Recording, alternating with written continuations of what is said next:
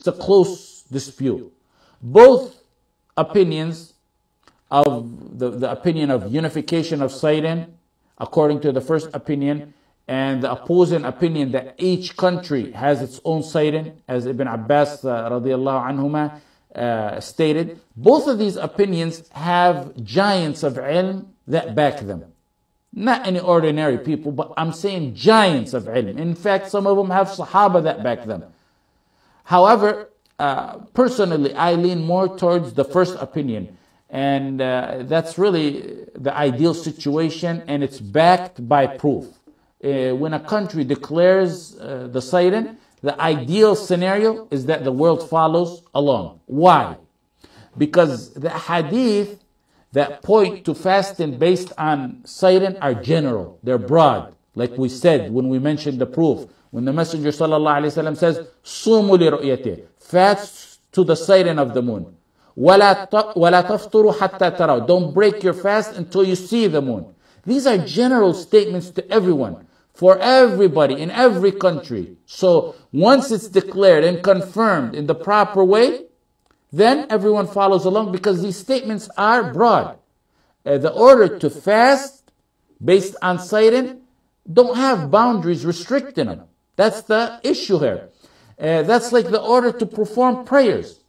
Allah in the Quran said, وَأَقِيمُوا الصَّلَاةِ وَآتُوا الزَّكَاةِ, perform your salah and give your zakah. He ordered us not to deal in interest, in usury. وَلَا لَا تَأْكُلُ الرِّبَى. He ordered us not to commit fornication. وَلَا تَقْرَبُوا الزِّنَا. All these orders, perform your prayer, give your zakah, don't deal in usury or interest, don't go near adultery and fornication. All these orders, they apply to everyone everywhere. Do you ever see anyone saying that these orders apply to some people, some places?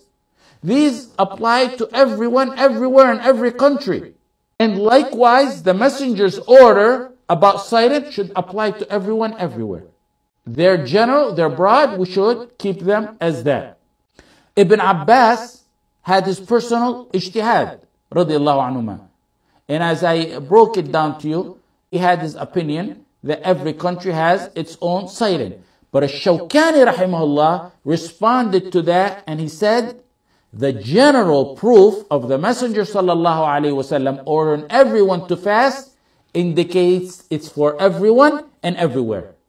Once the moon, this is the wording of Shawkani, once the moon is sighted in one place or one part of the world, everyone must follow along and fast.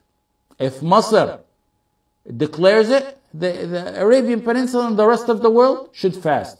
If Mecca declares it, the rest of the world should fast. If in Andalus they happen to confirm it, the rest of the world follows along. Why? Because the hadith are general.